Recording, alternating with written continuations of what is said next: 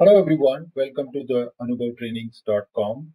In this series of videos, we are discussing about how to use BI features of SAP Analytics Cloud. In this video, we will talk about how to create a BI story using template in SAP Analytics Cloud. For the complete detailed training on SAP Analytics Cloud with all the features, you can subscribe our course on anubhavtrainings.com. In the last video, we have learned how to create an analytic model with the acquired data in SAP Analytics Cloud. If you've not seen that video, I would recommend you to click on the I button to jump over to the video.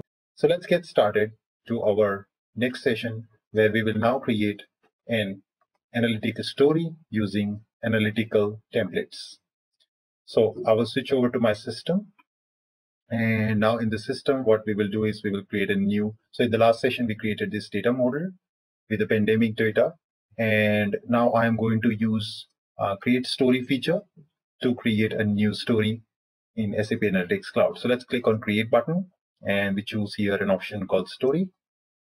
Now SAP also offers us variety of templates which we can use out of the box to be able to develop our stories in much better way. So you can see here we have a presentation responsive template which is provided by SAP, and we can also create our own templates. You can see there are a variety of templates which we can choose from. So since our requirement is to create a dashboard, I will go with this particular template.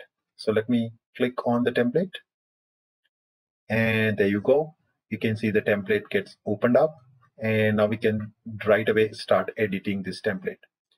We can also quickly switch over to the data, and now we have here three options to choose to provide data to my story. So I will go with the acquired data for an existing model, and we will connect it with our demo model which was created in our last video. So we do that, and just in a moment system acquires all the data, and you can also quickly visualize the data here in the system. So now you can see it has got all the data. Suppose I wanted to know, maybe I just add a dimension here, say based on different countries. I wanted to know what is the number of cases we have. So we can always do that. You can see here we've got number of cases per countries. And then maybe we can also add here number of deaths per country. So you can also see a stack chart which shows number of cases versus number of deaths with the acquired data. So of course I can also directly add this as part of my story, but since we are using a template, we would like to add each of the object one by one. So maybe I'll quickly adjust and provide title to our layout. So I can say 2020 pandemic data dashboard. And now what we can do is we can just go back and start adding objects over here.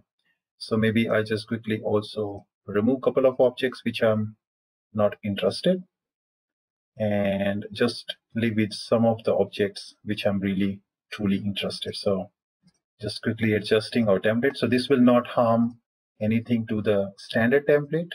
Rather, it is just a copy which I made, and I'm making the changes. So I would be needing a geo chart. I would need 2 data points. I would also need a time series chart and then a table going forward together with a story filter. And also we will be injecting one more chart as per our requirement, which I shown in video 1. If you've not seen the video 1, please click on the I button at this time to switch over to the detailed requirement video. So now since we are done with the modification to the template, let's save our story and click on save. And I say keep the model, and I can save my story in the system. So I can say pandemic dashboard, click on OK. And now, of course, my story right now have no objects, but as and when I progress, I will keep adding more objects to our story, and that will be the topic for our next session. So with that, hope you enjoyed this session. Please feel free to give a thumbs up on this video if you feel this knowledge is helpful. And in the next video, we will start adding a data point to our story. Thank you for watching.